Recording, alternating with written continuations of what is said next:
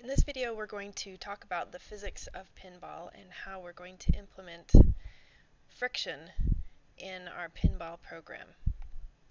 So friction is basically the force that is causing our ball to slow down. So we expect when we see a rolling ball that it will slow down, just like we can see in this video. So to implement that in Scratch, we're going to just multiply our speed variable by some number that's less than 1 that we're going to call friction. So every time the loop runs, this is going to reduce our speed variable by some fraction of what it was in the previous run. For example, if I set my friction to 0.98 and I have an initial speed of 10, you can see down here in this table what happens to my speed as we run through the loop, or a forever loop. So to begin with, speed is 10, and then we multiply that by 0.98, so we reduce the speed, and it's now on our next run going to be 9.8. Similarly for run 2, we start with 0.98 and reduce that now because we multiply it by a fraction to 0.9 or 9.6. And again for run 3. So you can see what that does. Let's take a look and see what that looks like in Scratch. So if we go to our Scratch program, I have a forever loop set up here, and I'm setting my speed in my forever loop to my speed variable times my friction variable. You can see what friction is up here. It's right now set at 0.994. So as I increase my speed, well, let's start the game, and I'm going to increase friction so it's that 0.994 again.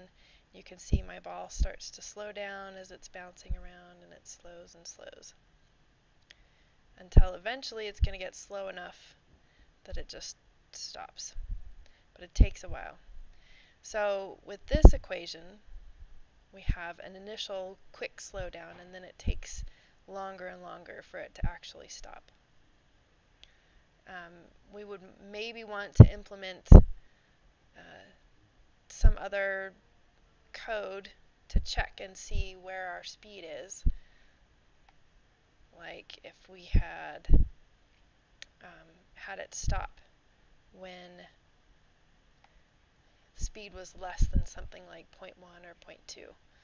Oop, I didn't want to put that there. So I'm going to put an if statement or an if loop, if then loop here, so that I can say if speed, and I'm going to grab a less than block here and go into my data and grab my speed variable, put that over here.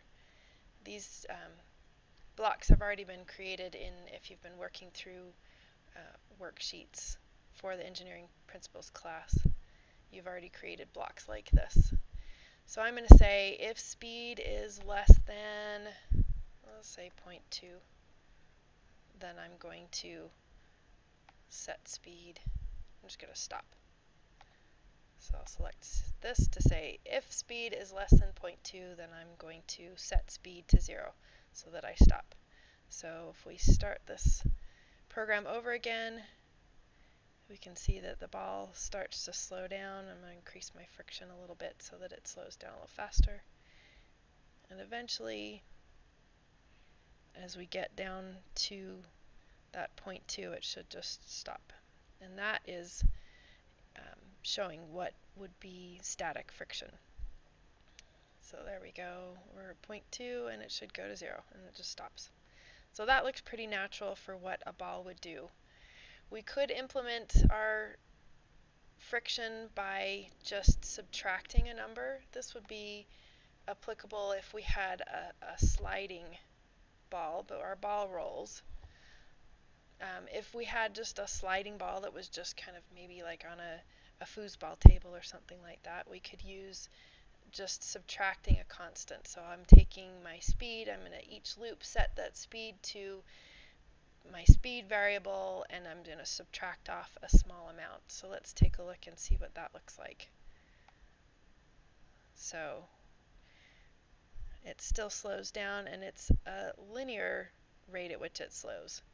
And I have some code in here to say if my speed is less than 0, I'm just going to set it to 0 so that the ball stops and doesn't have negative speed to go backwards, because that doesn't look like what happens in real life when we have a rolling ball.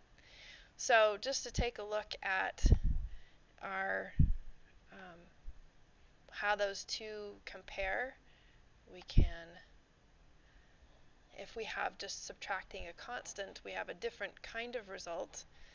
Here's a graph of, for each loop cycle, how the speed changes. If I multiply by that fraction to implement friction, then we have this kind of a shape of our decrease in speed as our ball slows down.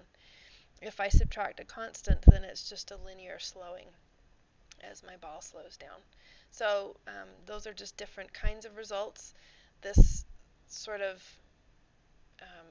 exponential decay kind of looking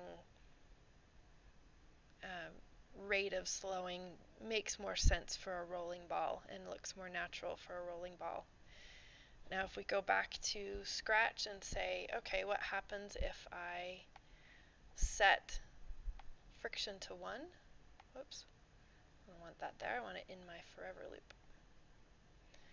So I'm going to start this again, and I'm going to set friction to 1. So I just have some code implemented, and I've set friction to 1. And now my ball doesn't slow at all. That means that there's no reduction in speed. If friction is set to greater than 1, so I'm going to change this code here and say, to begin with, we're going to set friction to 1.1. Think about what will happen there. If I'm multiplying by a number that's greater than 1 each run that I go through, we'll go back to our ball code and stop and start again. And it speeds the ball up really fast, kind of like it's shot through a rocket. So that doesn't make any sense for us physically. So friction has to be, when we're multiplying by friction to slow our speed, has to be less than 1 to have it be something that represents what actually happens in real life.